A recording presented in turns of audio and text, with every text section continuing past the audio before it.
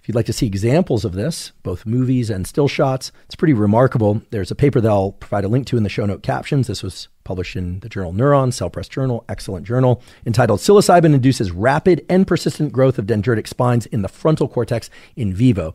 So these measurements were done in the mouse equivalent, more or less, of the prefrontal cortex. There's some interesting details in this paper, for instance, that those new connections persist. So they don't just grow out during the psilocybin being active in the bloodstream and brain of the animal.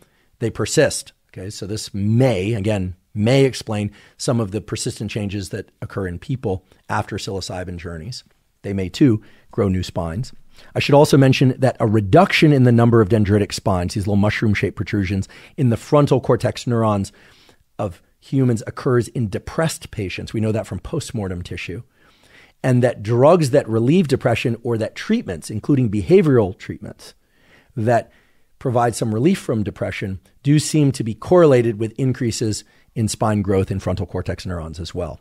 So this raises a very interesting idea, which is perhaps it's the growth of new connections, these new dendritic spines, in particular neurons, that's created by administration of psilocybin that explains the relief from depression that people experience. So this is just one paper, but it's one paper of a growing body of work showing that, yes, indeed, psilocybin induces both structural and functional plasticity in the human and animal brain. It does that in the human brain at therapeutic doses of anywhere from 10 to 25, perhaps even 30 milligrams per session, 1 or 2 sessions. I should mention that the mouse studies tended to use quite high doses of psilocybin. I wasn't shocked, but I was somewhat wide-eyed for a moment to realize that most of the studies looking at changes in plasticity in the mouse brain in response to psilocybin use the equivalent of 1 milligram per kilogram of body weight, which is, if you do the math and you translate what we were talking about before in terms of dosages, I'll just spare you all the time, it's about double the sorts of dosages that are typically used in humans, maybe even triple in some cases. Now, it's often the case in animal studies because of the metabolism of animals being different, but also because, seeing effects of drugs in animal studies can be difficult. They did use a dose response anywhere from 0 to 0.25 to half to 1 to 2 milligrams per kilogram of psilocybin in the study. So they had a dose response curve, but focused mainly on this 1 milligram per kilogram dosage. In any event, the point is that many of the studies that describe these pretty dramatic structural changes in the animal brain, most typically the mouse brain in response to psilocybin, use dosages of psilocybin that, if translated to humans, would be about double the human therapeutic dose. So that is something that we need to take into consideration.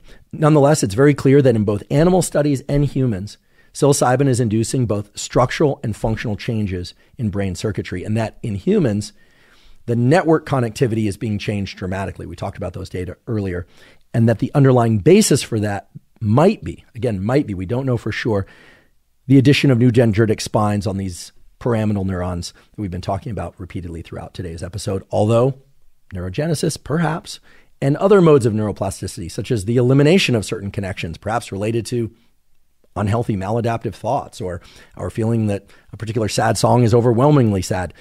It could be the case that those sorts of things change subjectively because of the removal of neural connections. If you're going to think like a neurobiologist or scientist, for that matter, you don't ever want to think that one mechanism can explain all the effects of a given drug or a given experience. It's almost certainly likely to be the consequence of multiple mechanisms acting in parallel. And because I know there are people out there who would like to know even more about the neuroplasticity induced by psychedelics, including psilocybin, there's a wonderful review that I provide a link to in the show note captions entitled Psychedelics and Neuroplasticity, a Systematic Review Unraveling the Biological Underpinnings of Psychedelics.